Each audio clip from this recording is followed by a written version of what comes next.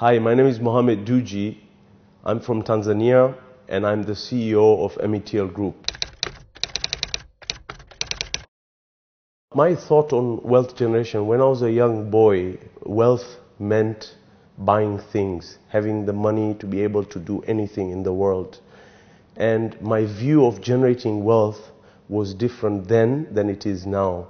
Before, I used to think that I want to make money, as much money, as quickly as possible.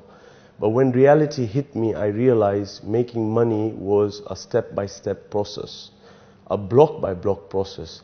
There is no magic in being very wealthy. It's hard work, it's vision, and you got to do it ethically. So it's a very slow process that get you there.